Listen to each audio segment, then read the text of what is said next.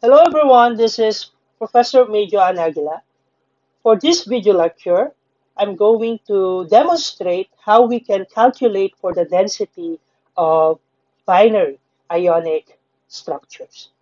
So for this, what we need to know is the lattice arrangement of the ionic compound. So once we know the lattice arrangement of the ionic compound, we can figure out the number of ions per unit cell. For simplicity, we're just going to focus on cubic lattices. The volume of a cube is simply raising the side length to 3.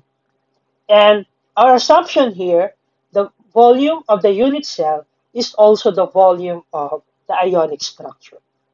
So the side length of a cubic unit cell may be estimated from the face diagonal or the body diagonal by the application of the Pythagorean theorem. So let us try with this example.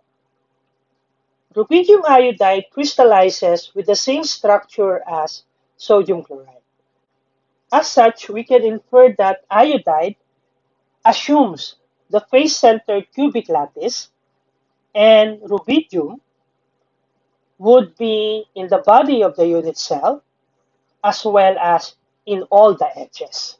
To determine the number of iodide ions per unit cell, we have 8 for the Warners and only 1/8 of that is accounted for this unit cell of interest. Then the ones at the faces, we have 6 faces, but for this unit cell of interest, only 1/2 of that is accounted for this unit cell. So we have 4 iodide ions per unit cell. For the rubidium ions, one in the body, and the one in the body is actually not being shared to another unit cell, so the whole of it will be accounted for this unit cell. And then we have all the edges. The edges would account only 1/4 for this unit cell. So we also have 4 rubidium ions per unit cell. Now, for this question, we're going to use the ionic radii and the molar masses of rubidium plus and I minus to estimate the density of the rubidium iodide in grams per cubic meter. It is better to focus on one of the phases of the ionic structure. So, if you just focus on one of the phases, the arrangement of the cations and the anions are actually illustrated on the screen. So this would be the iodide ions. The red ones would be the rubidium. So from here to here, this is actually the side length. So we're going to use S as the symbol for the side length. So the side length is measured by adding up the diameter of rubidium, which is essentially twice the radius of rubidium, plus for the iodide at the top is actually just half of the diameter, so basically the radius.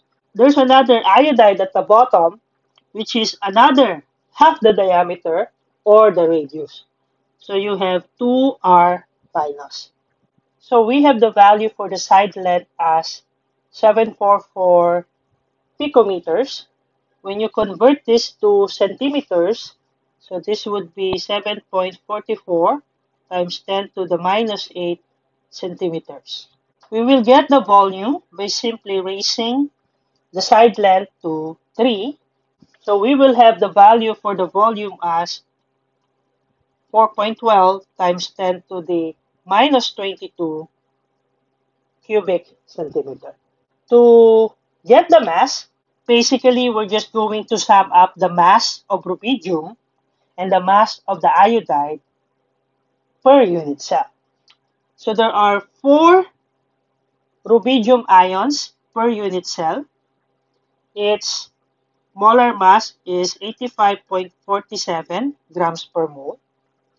Similarly, there are also 4 iodide ions per unit cell, and molar mass is 126.9 grams per mole.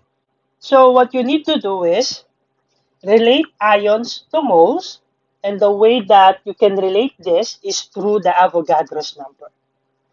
So we have for every 1 mole of ions, 6.02 times 10 to the 23 ions. So if you do the math here, you will arrive at 1.411 times 10 to minus 21 grams. So for the density, which is simply mass divided by volume, so divide 1.411 times 10 to the minus 21 grams with the 4.12 times 10 to the minus 22 cubic centimeter, and you will have a value of 3.43 grams per cubic centimeter for the density.